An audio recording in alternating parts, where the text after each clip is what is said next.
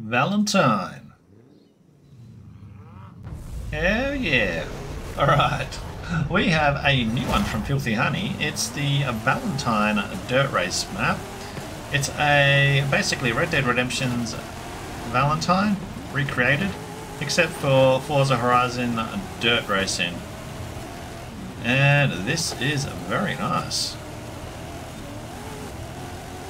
We brought our Pontiac old school.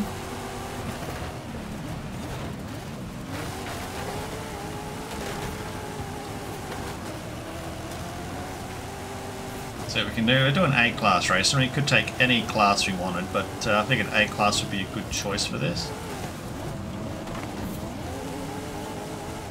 Now this one here is 4 laps, so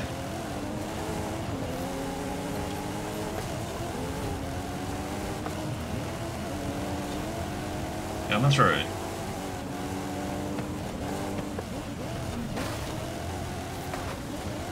Oop, been a bit wide there.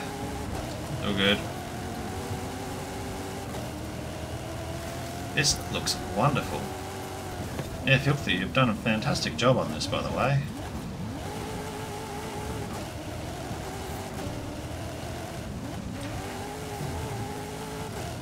You know what? Back in the day in Red Dead Redemption, they probably had jars of produce on the shelves, and probably the honey also was filthy. So,